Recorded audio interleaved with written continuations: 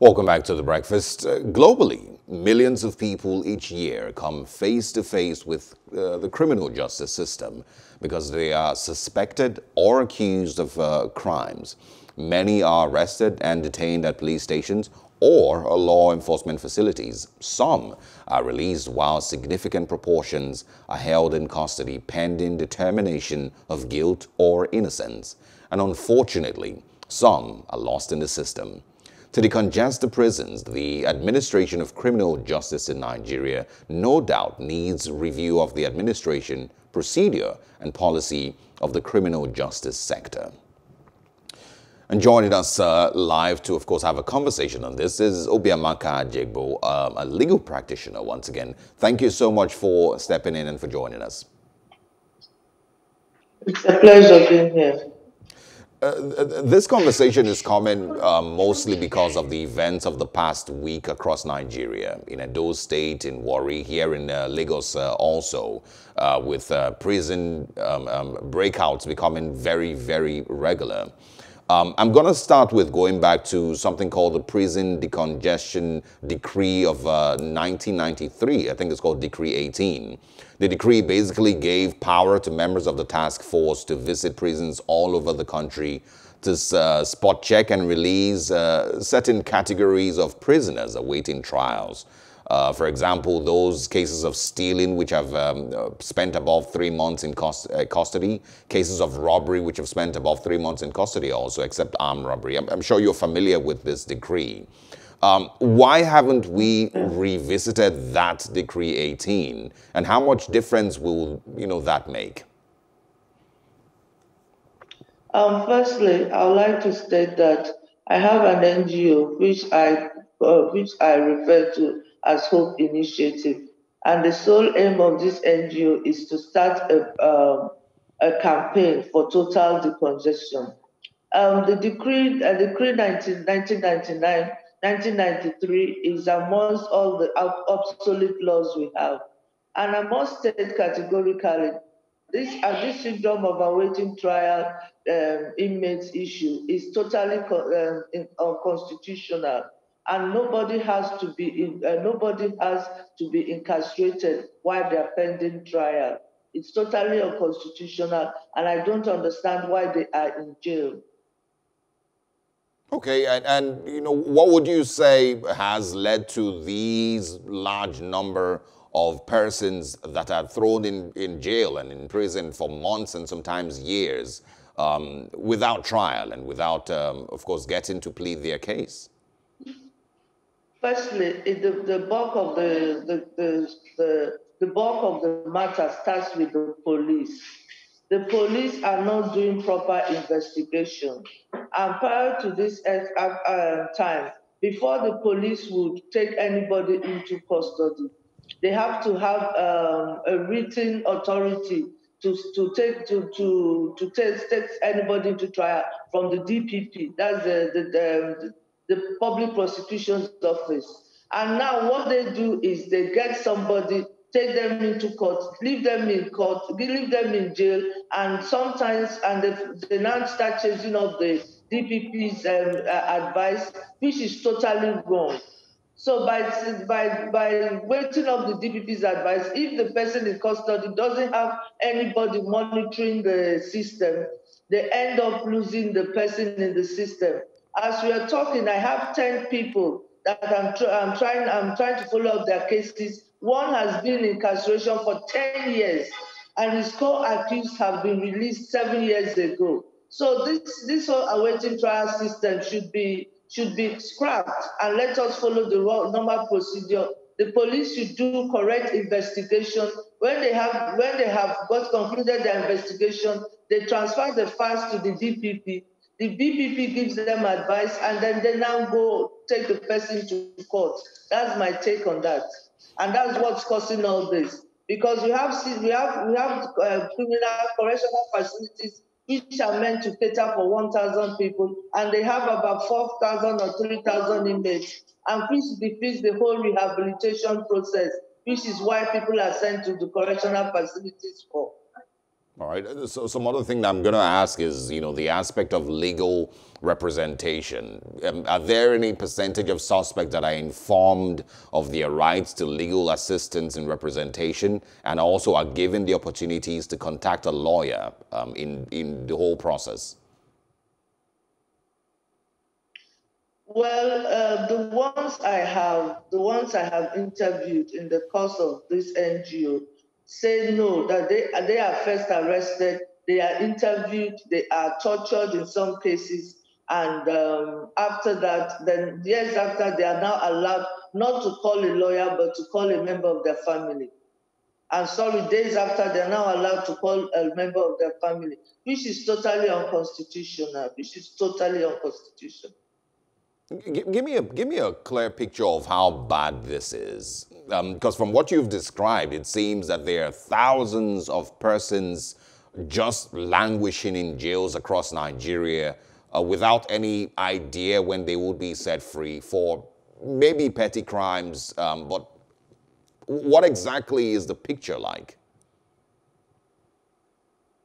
The picture is bleak. It is very, very uncompelling. Sometimes I get frustrated. Sometimes when I hear there's a jailbreak, a part of me is sad and a part of me is happy. Happy in the sense that, oh, now let these people think about these people that are in jail that are waiting. Firstly, Section 36 of the Constitution says that you're innocent until proven guilty. Now you find people that are in jail. The bail processing system is so tedious that it's just as if it's made there for some people to make money and for some people to suffer. According to Google, there are over 50,000 inmates awaiting trial, and the percentage of the people that are convicted, according to Google, is about 20,000 inmates. And we now have awaiting trial inmates who should not be there, constituting over 50%, 70% of the total prison inmates. That means there's something wrong.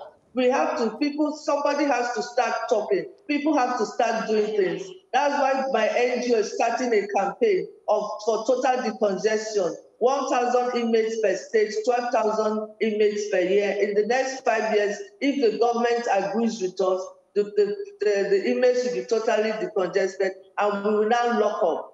It should be very difficult for one to enter into a correctional facility the same way it is difficult for one to come out. And the bad thing about it is that when you're now processing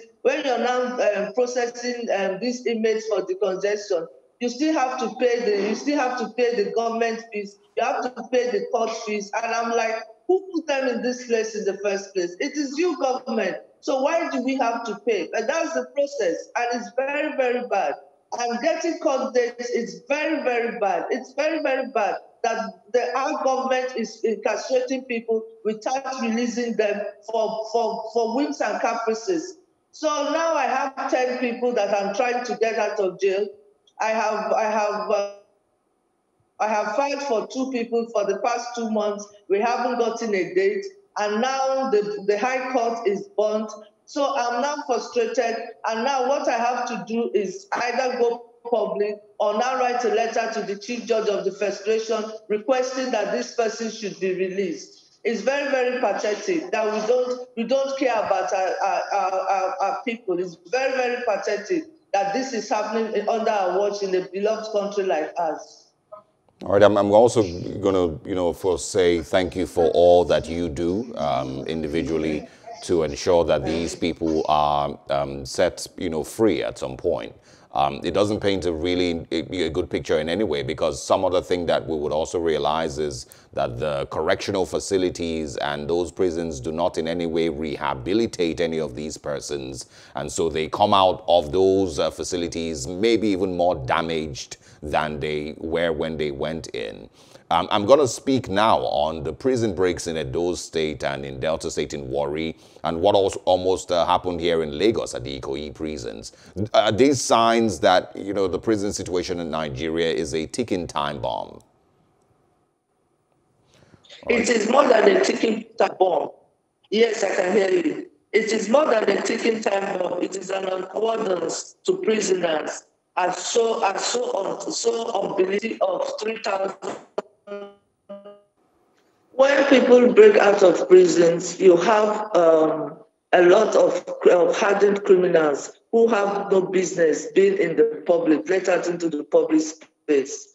And you have persons that have been incarcerated for nobody knows the amount of years, and they haven't had the real treatment they should have.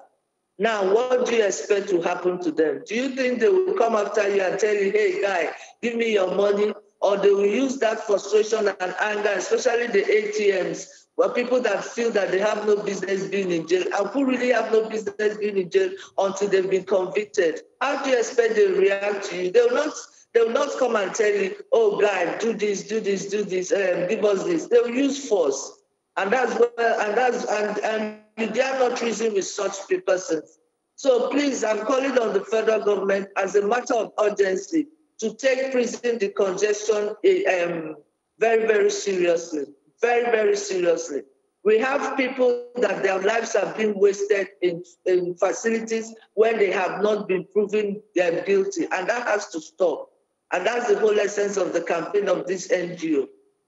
Are there laws that Nigeria should immediately start looking into implementing? Are there bills that you feel must be passed immediately? And also the establishment of mobile courts, how much would that also help? Firstly, the Administration of Criminal Justice Act, which was which was passed in 2015, is a very, very laudable act. And most states have now started enacting their own versions of it. But an act without a will to enforce it, what use is that? The first place they have to start all this is from the police stations.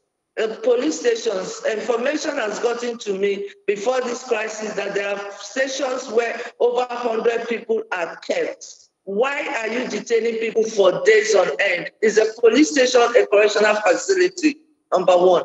Number two, there are still laws. Thank God Lagos State is having a criminal law reform commission. And I am preparing my paper to submit to the commission. And the paper would recommend, firstly, that the police should just stick to investigation. When they finish investigating, they will pass it to the DPP, and the BPP will now recommend those for trial. And if a police officer that is not a lawyer has no business in carrying out any prosecution, and this should be in tandem with the DPP. Secondly, I would also recommend that the bail system should be reorganized in such a way that when somebody has bail, the person should be out within 24 and 48 hours. And there should be a holding cell in every court premises, a holding cell whereby every 24 hours, a magistrate will go in there and review those that have not been discharged, have not been released on bail. We have to put things in perspective so that we don't end up messing up our criminal justice system. And also, it's also good that trials for criminal justice, trials for crime should be initiated, and the person should be discharged or convicted within 6 months. All these trials spending 10 years and 12 years, it will not work out. It will not work out for the confidence of the international community in us. It will not work out for the confidence of we citizens in our judiciary. We must have confidence in our judiciary. And we keep blaming the judges. Meanwhile, the system is making them look like lame dog. And that system must be corrected as a matter of urgency. It must. I'm insisting it must be corrected. Obiamaka, Ajegbo, it's a sad story, the way you've described it. I'm starting to imagine how many families have lost, sons and daughters for years without being aware of their whereabouts, simply because of failure of the criminal justice system and, of course, the correctional facilities.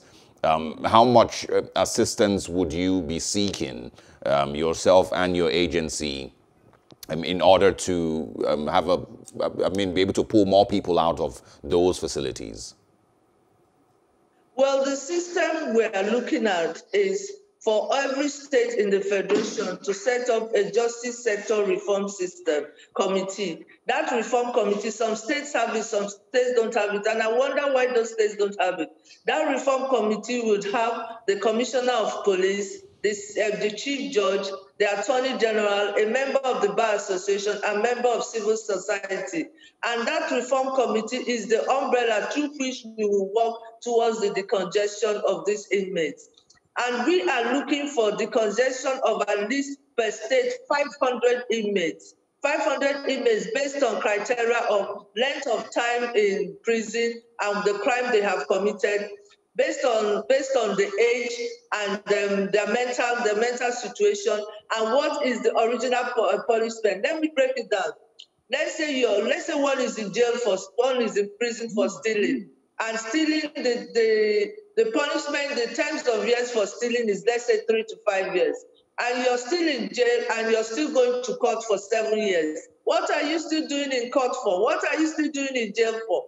Those are the things my NGO would like to propagate, so that we will now see massive decongestion, not all these 18 pieces, and then also persons that have been in jail facilities without going to court should be released immediately. I have a case which is pathetic, 10 years for armed robbery. 3 years into his incarceration, 2 of the other co-accused were released on amnesty. He's the only one. 7 years later, he's still in jail. Haba, what nation are we building? Are we building a nation where we have more criminals? Are we building a nation where we would rehabilitate these people that have made mistakes and put them on the right course? That is the message I want to send to those in authority. Clean up the correctional facility system. Let private sponsors come in and do rehabilitation of these prison facilities, correctional facilities, and let us move forward. And my NGO is also campaigning for a rehabilitation center, whereby once you come out of prison, you spend about 6 months in that center to be able to detoxify and to be able to change your mindset. We must do something. We must do something for these people. We must do something for Nigeria. And we must start by giving people the image that we're not a banana republic, but we are a right-thinking person. That's my message for those in authority today. Wake up and let us start doing something about the correctional facility system. Can you imagine somebody being in jail, not having knowledge of their people? There's a lady that's been calling me from the female prison in Kirikiri. She was remanded on child abuse. 4 years, she did not go to court. As I was about to start taking over her matter, another NGO took it over, and they're not simply bargaining. She's still in jail 5 years for child abuse, 5 years of her life, 5 years without seeing her husband. What about people that when they come out, they don't know where their family members are? They don't have funds. They don't have anything. What do? They either go into prostitution if it's a woman, or they go into armed robbery. We have to take care of our family. We have to take care of our people, and this is the time now. Obiamaka Ajegbo, thank you so much for sharing your thoughts with us, and once again, thank you for all the work that you do. Thank you very much. It's a pleasure. It's a conversation that I believe must continue. The details of this conversation, of course, have come to light mostly because of the events of the last 1 week across Nigeria. The injustice, of course, that is being meted out to these persons who are incarcerated for years without trial. The slow pace of the judicial system, cases that are adjourned for years without, seeing the light of day. The urgency with regards to police reforms, incarcerating people without trial, keeping people beyond 48 hours without charge. Of course, lack of actual rehabilitation in our prisons and correctional facilities. Very important conversation. Hello, hope you enjoyed the news. Please do subscribe to our YouTube channel and don't forget to hit the notification button so you get notified about fresh news updates.